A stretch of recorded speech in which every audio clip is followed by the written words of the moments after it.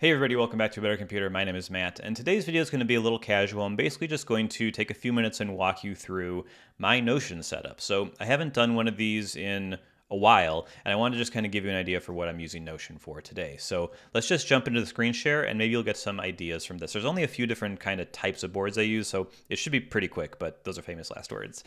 So now that we're in the screen share, you can see I've got a whole bunch of pages over here on the left, and we'll go into about half of these. The first one that I think is really useful and is not something I see a lot out there is a wish list. So these are just things that I'd like to purchase, right? So we've got these items. This one obviously isn't a real one. We'll delete that. But basically I have this kind of just table view that has nice objects, household items, tech items, and entertainment, right? And each one has properties like where was it purchased? What area does it go into? Do I have a comment about it?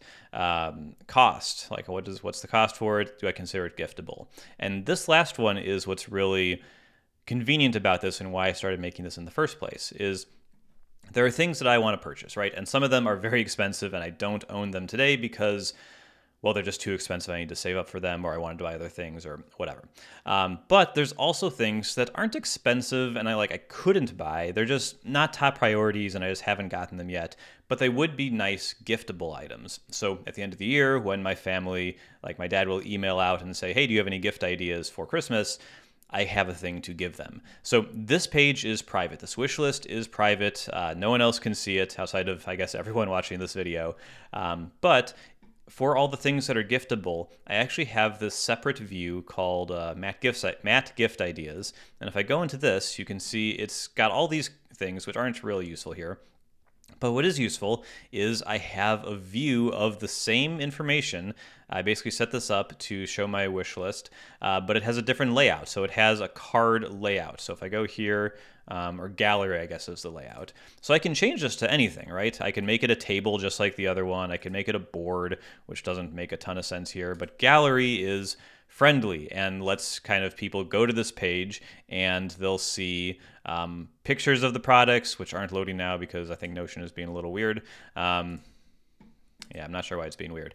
But it would show pictures here. You saw them a second ago, and it just lets them be like, oh, this is $19 at Target. I can click the link and go to target.com and purchase the thing, and that's it. And only things that I show as giftable are going to be on here, right? So like this $200 Apple Watch grid art thing, not going to be on the list. I'm not going to ask my family to spend $200 on me. But these playing cards, 13 bucks, sure, that's no big deal. So this is really nice. I could go into detail on how this works, but the video is going to be way too long. But basically, I have an item with no area, and then down here you can embed other views. So I just embedded the wish list with different view options. But yeah, that's the wish list. I really like that. The thing that I spend the most time in, though, is this. This is the board for A Better Computer. So for YouTube, I like to have ideas. I like to keep track of what's in production. And inside, like each one of these are going to be a bunch of notes. I'll show you those in a second. After I create a video and upload it to YouTube, I need to archive it. So this is archiving to my local storage. I have a NAS set up that just stores all of the video files and thumbnails and everything. So I have a personal backup of everything. And once those are archived, I put them in completed.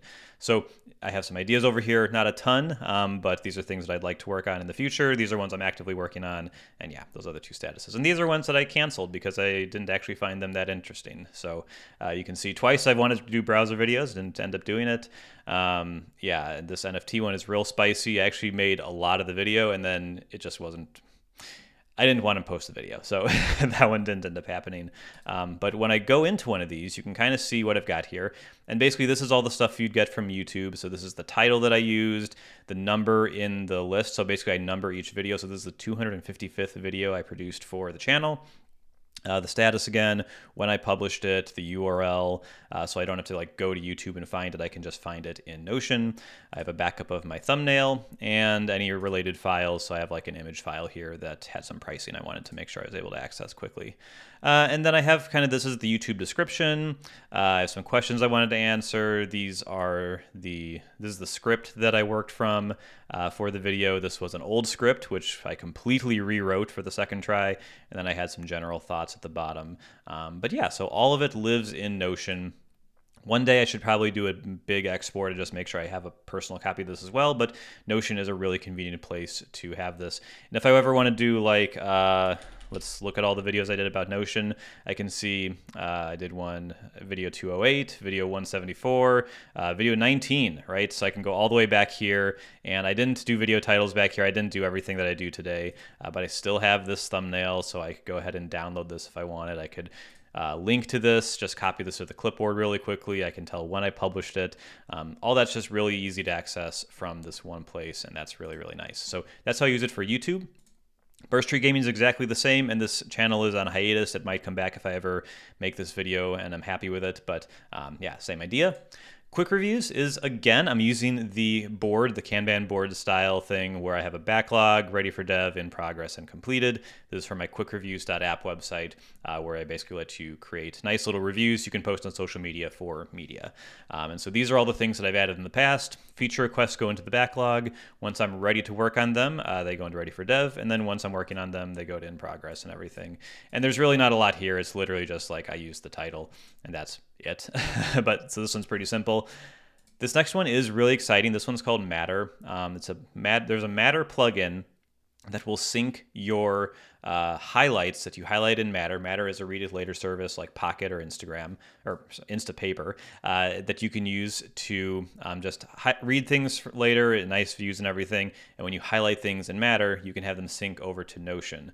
So here's an article called An Ode to Apple's Hide My Email, and it pulls in all this information, right? So when was it created? The highlight was a week ago. Here's a link to it. Here's the publisher, the title, the type of thing it was, and then here's what I highlighted, right? And so if I go kind of down here, it's the same thing, and you can see a whole bunch down here, right? So just tons and tons of highlights, and it's nice to have these kind of backed up in a place that I can go to. There's also a plugin to do this in Obsidian, so I use both of them, but it's nice to have them here, and I use this often for finding links to link to on my blog or for for my weekly newsletter or something like that. So this one's really, really nice and totally free. And I think the last one we're going to look at is this one. So this one's called 2022. And this is basically what do I want to accomplish this year. And I trimmed this down a little bit for the video because I don't want to show every single thing.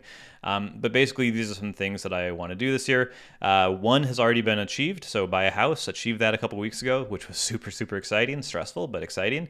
And then there's some things I want to get done, right? I want to get a large print of one of my photographs. Still haven't done that.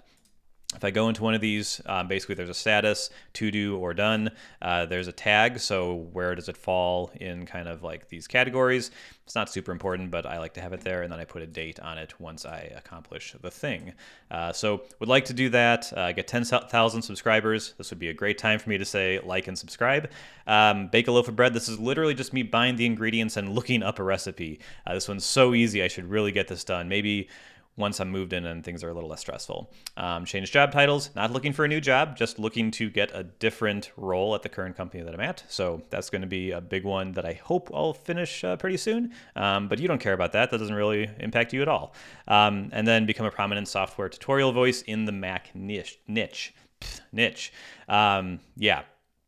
I don't know if I've already achieved that. Maybe I have. I guess it depends who you ask, but I want it to be unquestionable that that's a role that I have. So those are the things that I'm working on this year, and I just kind of keep track of them in Notion. I have another one that I'm definitely not going to go into called Trajectory, which are like kind of my broad life goals, things that I want to get done on like the 5, 10, 40-year scale. So yeah, I'm not going into that because that's way more than I want to share on this channel. I share a lot on this channel, but I'm not going to share that. Yeah, it's basically the same idea.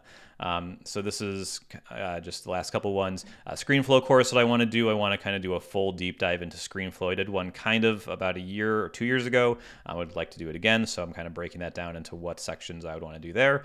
Not going into that. These are 2021 goals. This one I could probably go into. This is the sort of thing that I create when I work with clients on videos. So I made some videos with Flexibits on CardHop and Fantastical.